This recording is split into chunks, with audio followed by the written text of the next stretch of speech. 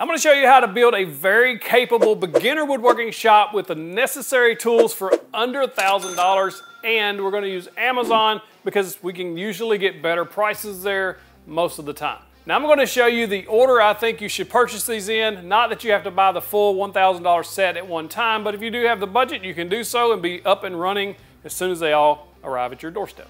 Let's go.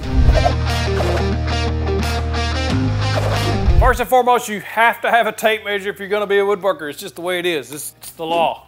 So just pick up a good tape measure. My personal favorite, the one I use in my shop, is made by FastCap. There is one, a lefty-righty version that's only $7.99. This is a really good deal, especially for beginners, because it has the numbers on both sides no matter which way you turn the tape, which is very handy. That way you don't have to look at things upside down. And if you're unfamiliar with how to read a tape measure, it does have those broke down for you, so you're not going to get confused of what's an 1/8, a 3/8, and so on. My personal favorite is the FastCap Old Standby. It's just a regular looking tape measure. They're very durable. They even have a pencil sharpener built in, both of these. It is a little more expensive at $11.99, and we're trying to get the maximum amount out for our money, so $7.99 for the lefty righty. You'll be just fine and you'll like the tape. The next thing you should buy is a square. I recommend the Swanson Speed Square because they're only about $10, give or take, and they can do multiple functions for the wood shop. You're going to be able to lay out angles like 10 degrees, 30 degrees, 45s, 90s, and they're just well made. This will last you a lifetime, as long as you don't run over it or something. I also think it's a good idea to pick up a framing square so that you can lay out sheet goods or larger items, or check the square of cabinets and things like that where you just need more surface area to be able to square this up. And this is only at about $16, so it's just, you should have one in the shop. You'll notice that these framing squares come in different colors. I like these black ones with the high contrast writing because I'm old and I need to see them better.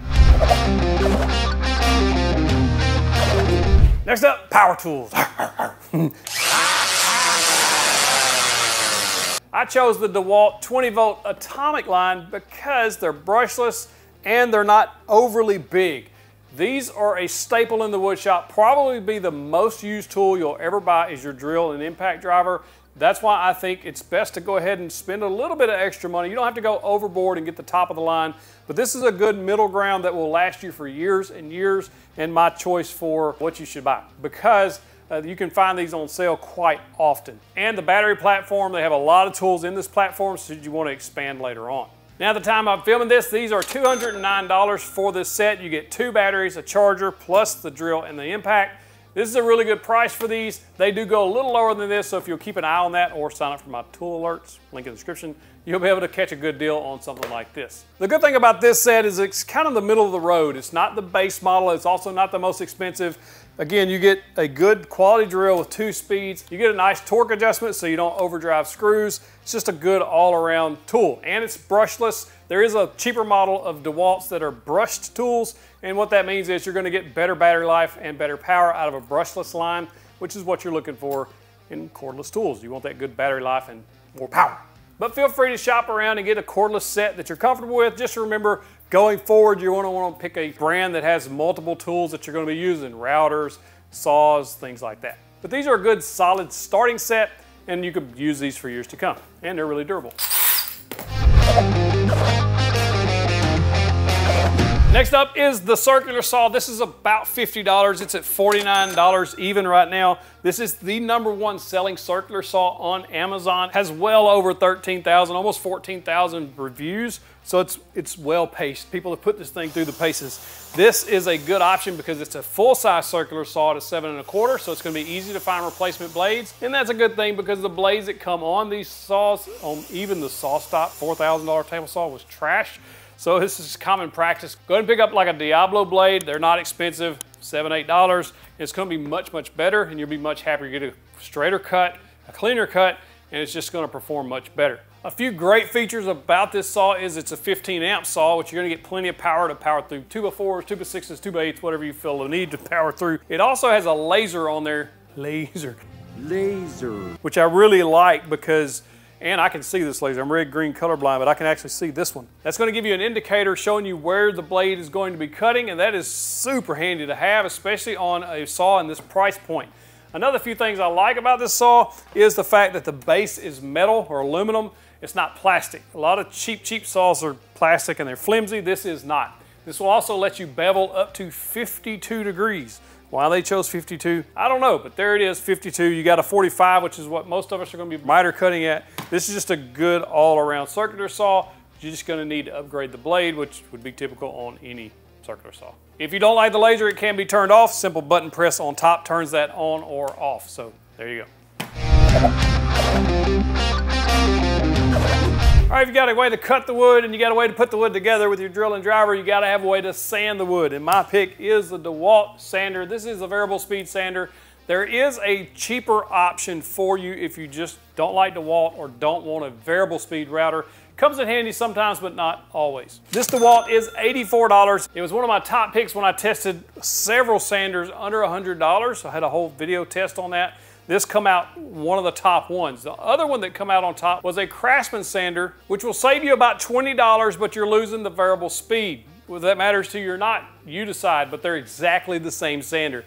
Identical, minus the variable speed. They come out of the same factory in Mexico.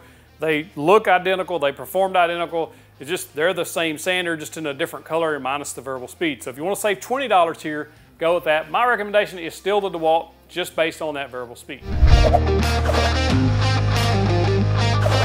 Next up, you got to have a way to hold the wood together while the glue dries or while you're assembling things. And I think pipe clamps are probably the most underrated value that you can get in clamps, especially these. These are 3/4 inch Bessie pipe clamps. You buy the clamps and then you buy the pipe separately. The clamps are normally about $25 each, which is a good deal. I know it sounds like a lot, but it really is a good value because of what you're getting. Now you can get pipe in whatever length you want. If you want to make this a 5-foot piece of pipe, you can do that. Typically 3-4 feet is all you're going to need. They come in 4 packs. You can buy this pipe just like this, already cut in 36-inch lengths for about $48. Now here's a pro tip for you. If you go to your local home store, you could probably get this pipe a little bit cheaper locally and have them cut to whatever length you're most commonly going to use. I found for cutting boards and small projects, this 36-inch is just right. So I recommend getting 4 of these clamps and then 4 pieces of pipe just to get you started. That's going to be about $150, so it's not a bad deal for what you're getting because most parallel clamps are $50 each. So you're saving about 50 bucks-ish. I think everyone needs a set of quick clamps. You can get a set of 4 of these 6-inch clamps for about $20. These are great just to give yourself a helping hand. If you're working by yourself in the shop or if you just need to hold something in place while you attach it, these are just very, very useful to have in the shop. 20 bucks, come on.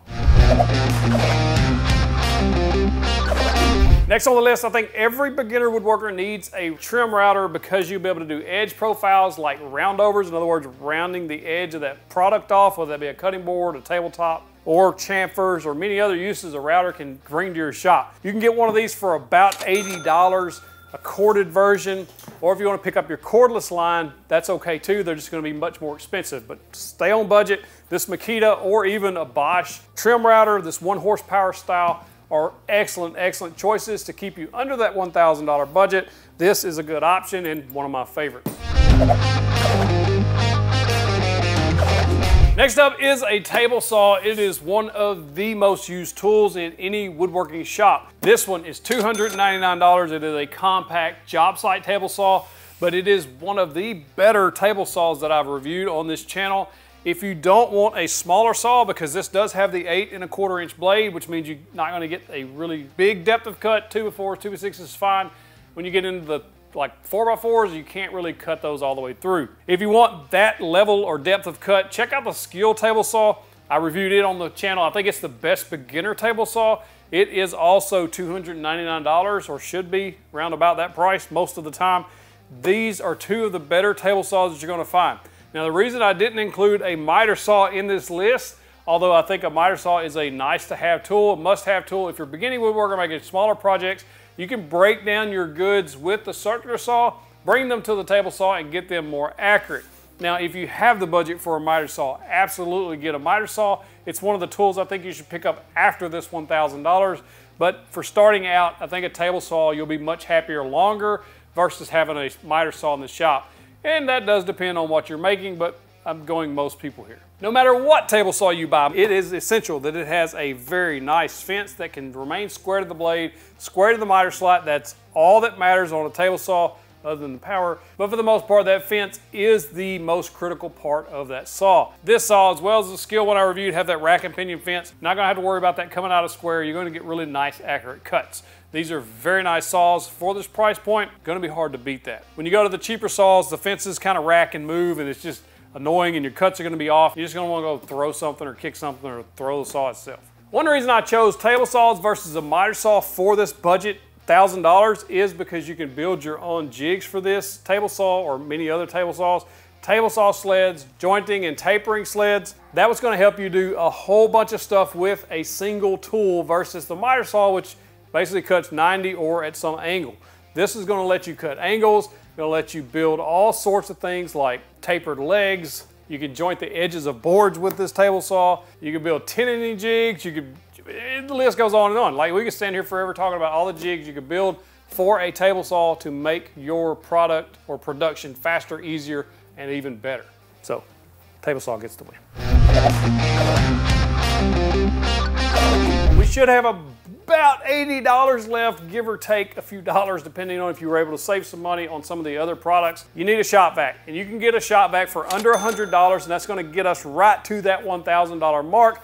And I'll drop a link to some of my favorites in the description. But you want a shop vac that has a HEPA filter. That's the main thing you're gonna be looking for, because you're gonna need a way to collect all of this dust up. And get one with a bag if you can, that's gonna save that filter. As you progress, I highly recommend picking up a dust extractor, but those things are almost $1,000 by themselves, and it's unrealistic for a beginner to try to get one of those in most cases. So shop vac, HEPA filter, bag, you're gonna need one. Unless you live in an open space and you can just leaf blower or sweep it out of your way.